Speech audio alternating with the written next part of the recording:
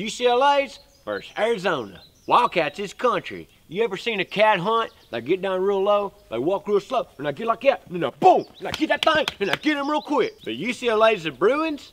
My cousin Donnie likes to brew, and it ain't apple cider. I like brew, I like UCLA.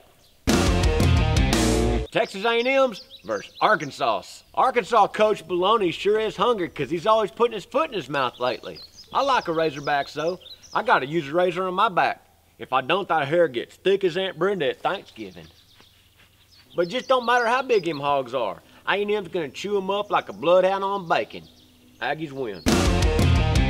Tennessee versus the Gators. Florida got a little bit better since they got rid of Mustard Champ.